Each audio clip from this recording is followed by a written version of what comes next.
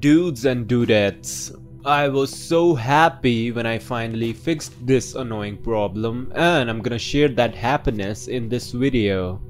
The solution is a little complicated, so you need to understand the problem. If you have already tried updating your drivers and rejoining the Minecraft beta program, which you should try, and neither of them worked, then the problem is that Windows 10 is your dad and Minecraft is your mom, and they're having a divorce, which is inevitable.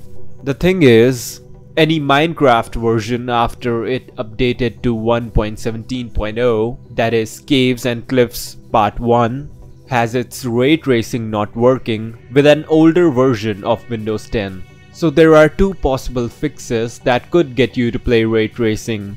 Either you downgrade your Minecraft version to the one lower than 1.17.0, which will be like swinging from parent to parent when they're living separately.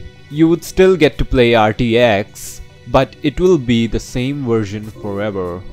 Or you install the Windows update and get latest Minecraft version, which will be like permanently moving in with your father and having a stepmom with whom you'll keep getting new ways of having fun as she would receive updates, if you know what I'm saying. For some people, like me, there will be another problem. The Windows won't update for whatever reason. Like in my case, so I reinstalled Windows 10. That is, formatting the OS disk and installing Windows 10 again. If you create the installation media from here, it will automatically install the latest version of Windows 10. Just make sure to follow this if you want to install the Windows 10 on the same drive again. So yeah, that's pretty much it.